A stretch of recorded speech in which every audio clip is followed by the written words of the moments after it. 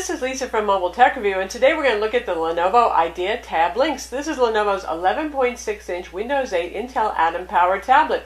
Different from the ThinkPad Tablet 2, obviously, well, it's a different size for starters, and also, unlike the ThinkPad Tablet 2, it has an optional keyboard dock. Right here, as you can see, they snap together, turns it into a convertible laptop. We're going to look at it now. So this is the Lenovo IdeaTab Lynx. This is a Windows 8 tablet. 32-bit Windows because it runs on the usual Intel Atom Clover Trail CPU. That's the Z2760 at 1.8 gigahertz, 2 gigs of DDR2 RAM, and a 64 gig flash storage module, just like all the other Intel Atom tablets. So we're not going to go into great detail about those specifications because, well, it's the same as all the others on the market. There's pretty much no variation right now. You only get DDR2 RAM with Atom tablets. It's not Lenovo's fault. That's an architectural way it is basically with Atom tablets right now, and the 64 gigs is eMMC style storage. It's not an mSATA style SSD drive. So 11.6-inch IPS display, very nice display, bright, 400 nits of brightness, responsive to touch. It supports 5 points of capacitive multi-touch. We have a physical home button down here. That's nice, so you don't accidentally brush it like you would a capacitive button, just handling it and accidentally send yourself home. And it's thin tablet. So you can see how slim it is, and right here this is our speaker port, volume controls. This is rotation lock if you don't want the screen to rotate. Two-tone finish, you got the black on the front and then the silver on the side, dark silver. Up top here we have our power button with a little power on charging indicator. Door over here, pop that open, we have our micro SD card slot. No SIM card slot, it might look like it, but this does not have a SIM card slot in it. Now, overseas you may be able to get it with 3G, but our particular model does not have that. On this side over here, headphone jack, micro HDMI, our other speaker port. Down at the bottom we have our micro USB. This is used for both charging and for USB host, and Lenovo includes a shorty adapter cable that adapts this to a full-size female USB 2.0 port. Again, Atom addresses USB 2.0 only. And these are the locating holes for when you stick in the keyboard dock. Now if we take a look at the back, you're going to say, aha, the same people who designed the Lenovo S2110 Android tablet designed this. There's a whole lot of similarities. The keyboard dock is similar, this same finish over here. Textured plastic. Pretty grippy, not a beautiful looking piece. All in all, it's not something you look at and say, ooh and ah, it's just gorgeous, I have to have that. But functional, thin, light, 1.4 pounds, that it is. Now this guy sells for between $549 and $599 depending on where you look and where you buy it from. And the keyboard dock, sold separately, runs from $129 when it's on sale at places like Staples, who've just been having some crazy sales lately, as high as $199 at Lenovo's own website. It's funny, they always have good discounts and specials on the products themselves, but they're listing the dock for $199. More often in stores you'll see it for an average of $150. So total, put that together, that runs you anywhere up to $750 for the two together. If you manage to get the best price, probably right now, again, it's at Staples, $529 plus $129, and you're looking at under $700. So ballpark-ish with other name brand Atom tablets, not a super bargain. Not even particularly all cheap compared to the Lenovo ThinkPad Tablet 2. The ThinkPad Tablet 2, usually, well, ThinkPad is their business line, is a little bit more expensive, but in this case, they're mostly just different, and we'll talk about that in a bit. We'll compare them. But next, let's look at the keyboard dock. Nice, roomy, relatively large. Again, the design reminds us right up to this interesting little thing right up here. See, it actually holds it inside of about 1.5 inch tall piece of plastic. This is translucent. Interesting design, right? There's like a slot that it sits in here. But that again is a lot like the Lenovo S2110 Android tablet dock design. We have our release button right here. Very nice, firm, easy release, right up there with the HP Envy X2, which has a great lock-in and release design. This whole thing right here is a little bit weird, but Lenovo likes this. We're going to see this again on the Helix. The fact that it's kind of a gray translucent plastic certainly is interesting depending on how you hold it. If there's light behind it, it actually looks clear and it looks like the tablet's floating in this. You can see we've got a nice large keyboard here, good key spacing, Lenovo Smile keys, the curve at the bottom. Pretty nice to type on, not up there with the best Lenovo ThinkPad keyboards though. It's decent, there's not a lot of key travel, there's a little bit of play here, not too much. It's decent though, and it's sunk down a little bit, so that gives you the feeling a little bit like a laptop. And here we have the teeny trackpad. Not my favorite part of this dock right here. It's not just that it's small, but it's a little hypersensitive. Maybe the drivers will improve that in the future, but sometimes I've noticed I've accidentally picked up folders and tossed them where I didn't want them to be, that kind of thing. So not a huge selling point. What is a selling point is the two USB 2.0 ports on the side right here. Makes it computer-like.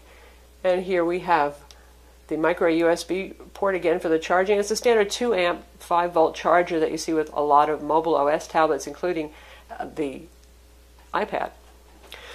Why does this have a charging port? Because this also has a battery inside. That is always an awesome feature. The Atom tablet itself has about 8 hours of claimed battery life, and we're seeing like 7.5, so they're not off on that. This doubles your run time. So again, you're looking at something that could probably run you 14, 15 hours when you use it together with the dock. That's a good selling point. And on the back, we have rubber feet to stop it from skidding around right here. It does rest on this edge a little bit when you have it tilted back. Simple looking, basic looking, but slim, not too heavy. Fairly well balanced. It's about the same weight as the tablet itself, so you're talking about 3 pounds total weight putting them together. Drops in like so. You hear it lock in firmly. And the profile that it cuts is interesting looking. This is kind of an interruption visually, but it is slim. And it looks pretty much like, well, a small notebook computer, doesn't it? And that's what it does when it's in the dock. And for those of you who like to kick things back a little further, this is as far back as you can push it, but that is pretty far, so that is not bad at all. Since this is an IPS display, viewing angles are quite good, so it's really not like you have to do a whole lot of angling just to make the display viewable. This is a 1366 by 768 11.6 inch display. That's pretty much what you're going to find on all these Atom tablets. The size varies from anywhere from 10.1 at the smallest to 10.6 or 11.6, but resolution on the Atom tablets isn't higher, probably so that it doesn't stress the CPU and the pretty mediocre Imagination Technologies Power VR GPU that's inside this, the graphics processor. Speed is just fine, as always with Atom tablets on all these Metro Live Tile apps right here. Even the games runs just great. Well, if you want to get to the Windows desktop, tap our desktop tile, voila, there it is. So yes, this can also run Windows 7 applications. That's the appeal of the Windows 7 Atom tablets like the IdeaTab Lynx. You can run your Windows 7 apps, yet you can have really amazing battery life and a light design. And this is, again, a fanless design, and it runs cool. That's what Atom's all about.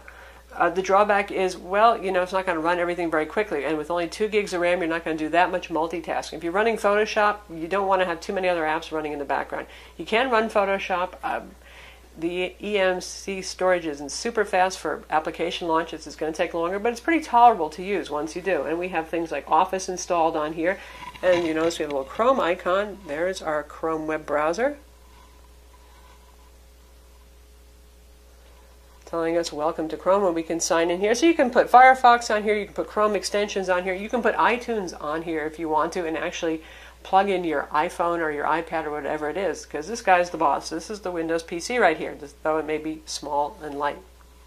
In terms of speed, actually this is one of the quicker Atom tablets. Now they all benchmark within a pretty narrow range. With PC Mark 7 you're looking at anywhere from 1200 to 1400 and something. Well, this is one of the 1400 and somethings. This guy does 1435 on PC Mark 7, which is right up there with the HP Envy X2 and Lenovo's own ThinkPad tablet too for being some of the quicker ones. Now, are you going to feel 100 points difference on that benchmark test? No, you're not. But some of these experientially feel a lot faster and smoother than others, and this guy is one of the fast and smooth ones. All operations are responsive on this. Again, if you bog it down with too many Windows 7 programs running at once, it will be slower, but it's very stable. It's responsive as long as you respect its limitations, which is to say you can run Office on this just fine. You can do your Word. In fact, you can see we've got all of our Office applications installed on here. Just don't run too many of them at once. You can run Outlook on here, for example. Does all that stuff.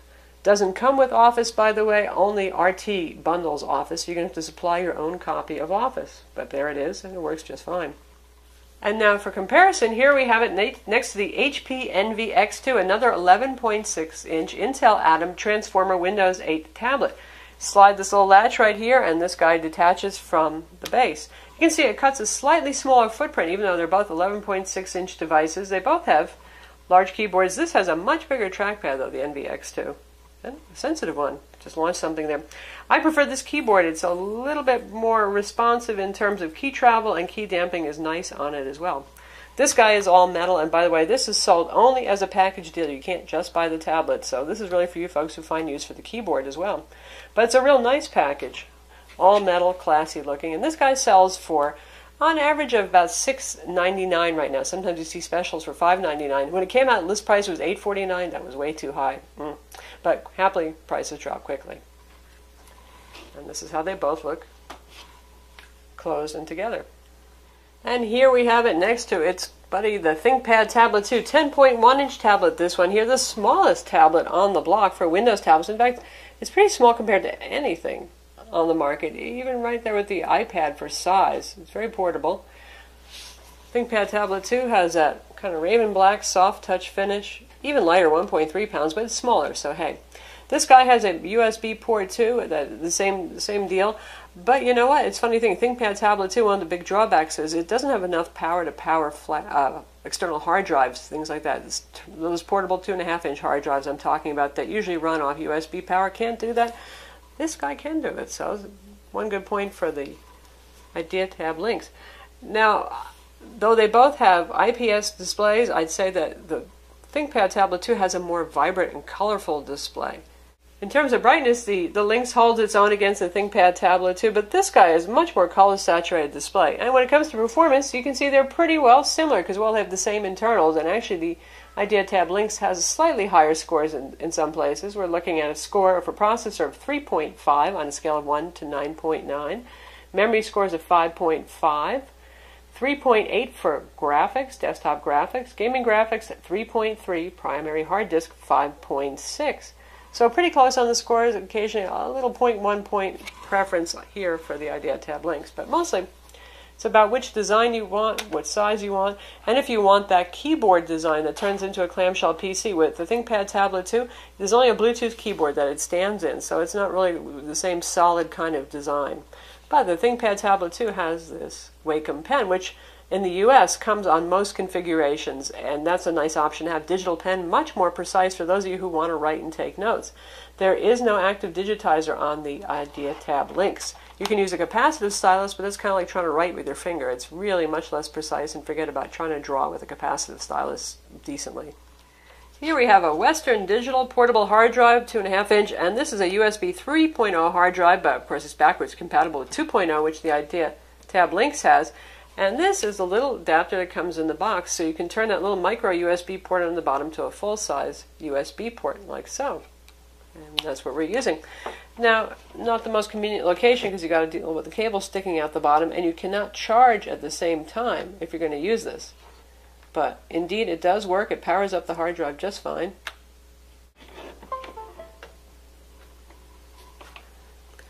Just played a little sound to let us know it sees the hard drive, and it's just opened up our hard drive. That's the contents right there on screen. Yes, indeed, it does work. So good times. Of course, if you do get the keyboard dock, there are 2 full-size ports on that, and you don't have to worry about using the little adapter cable, finding a way to set this on the table with the pigtail sticking out and not being able to charge at the same time.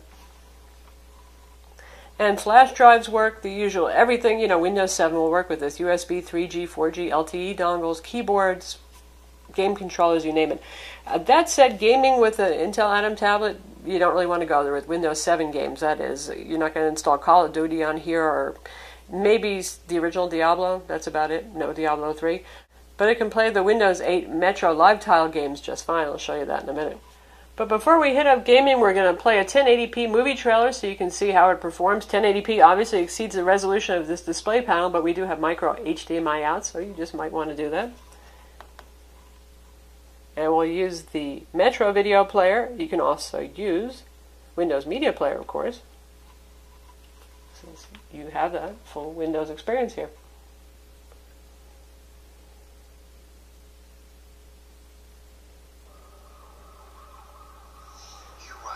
Speaker volume is at 70%, not frightfully loud, but most tablets are not 11.6 inch. It is stereo, at least. It's reasonable separation. And it plays just fine. And now we're going to test out Riptide GP, pretty popular on mobile platforms.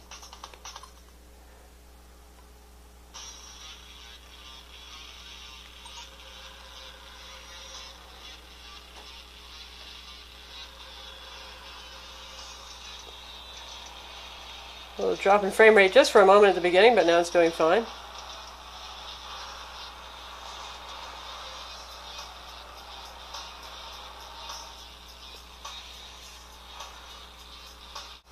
This uses touch control. There's no option to use the accelerometer.